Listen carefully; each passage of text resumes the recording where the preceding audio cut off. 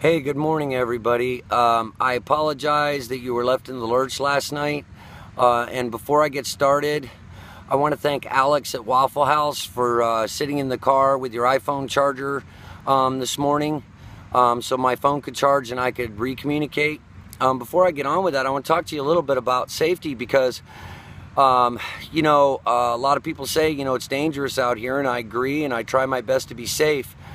And I was kind of freaked out because my only lifeline, if I don't communicate, is somebody locating me by my phone. So when I left my charger yesterday, this is a real problem. Not because I can't communicate with you, because I'm worried about not being able to be found if something were to happen. Obviously I have it set up where if I don't communicate with my family every so often, that that they come look for me. So I was kind of freaked out. Now, that did hamper you from knowing last night what happened, but I can tell you right now what happened. Some great things happened yesterday since I talked to you last.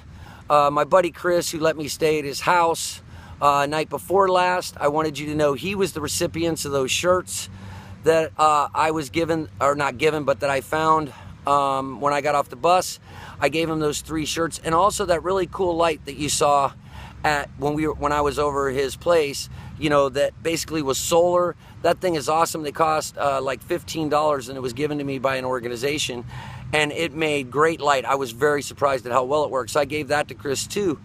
And it's not a one-way thing. My buddy Chris gave me this shirt, which was clean when I wore it yesterday, but obviously, it's way not clean now because, I've been in the sun. So this morning, I've had a great morning with some good blessings.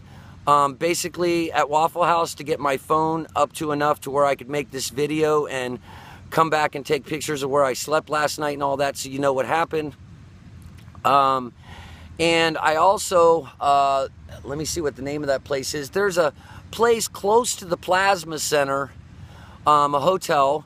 I think it's the Quality Inn, but it's like, I don't remember the name. I can't see the sign from here, but I went in this morning and gave him a sob story. I apologize if you're watching this. I don't mean to fib, but I do want you to think I'm homeless. And I got a cup of coffee, and then I got to explain to them how difficult it was being homeless, and I left with them thinking I'm homeless. So thank you to those people who gave me a free cup of coffee this morning. It has been a nightmare being without cigarettes, a complete nightmare.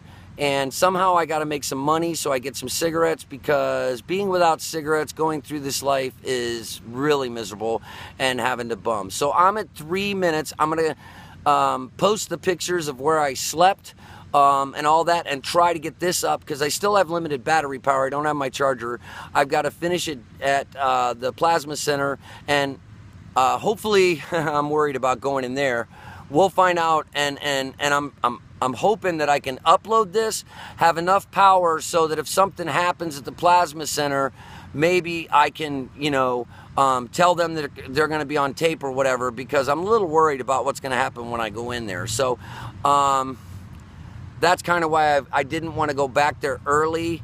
They know Wednesday is my day to donate.